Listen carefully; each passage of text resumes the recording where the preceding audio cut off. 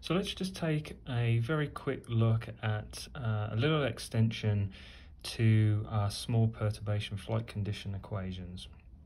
So we've seen in the derivation of the steady state flight equations and also the small perturbation flight condition equations that the steady state flight condition equations basically tells us how to keep the aircraft flying with that particular steady condition, right?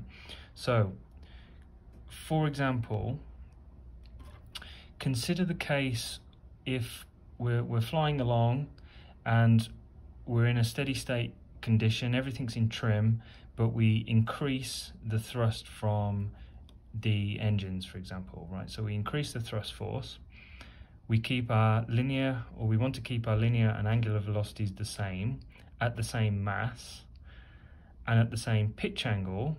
We would therefore produce more lift, right? Because we've got more thrust, and therefore we produce more drag.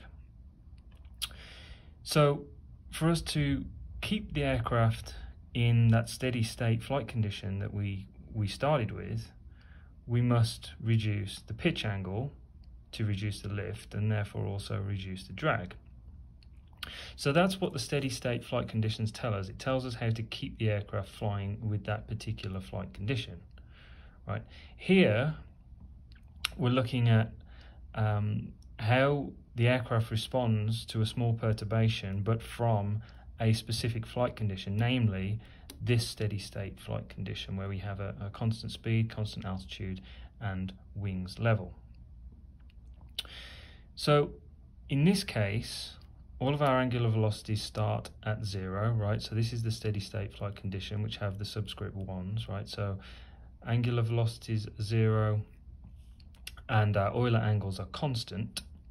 So that means that the change in Euler angles are all 0, right? And since the steady state flight condition is wings level, as we assumed up here, then we have 0 roll angle. So we can also assume that phi 1 is 0, and therefore sine of phi 1 is 0 and cos of phi 1 is 1.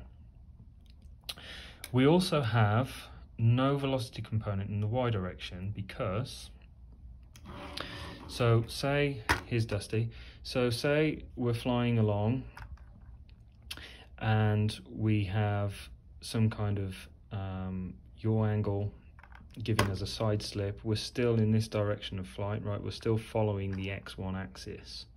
So we have no y component of velocity. We might be ascending or descending, but obviously we have a forward component of velocity, but because we've yawed the aircraft to give us a side slip and we're still following the x1 axis, we have no y component of velocity. So what all of those assumptions mean is that we can reduce down our conservation of linear momentum equations, conservation of angular momentum equations, and the kinematic equations for the perturbed flight condition which we just derived, right? So remember back over here, these were our conservation of linear momentum equations and angular momentum equations for that perturbed flight condition, and these are the kinematic equations as well. So basically what we're saying is that if we start from the steady state flight condition, then these equations reduce down even further using all of these assumptions that we've just discussed, and we end up with this nice, neat little system here.